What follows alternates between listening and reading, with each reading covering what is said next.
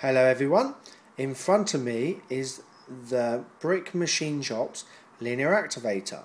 It's 18 centimeters long and extends another 10 centimeters. You can plug a normal power functions motor in the bottom.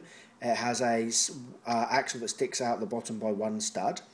There are mounting points at the bottom and at the top, where I've put the yellow Technic bricks on, which have custom bolts that go into it.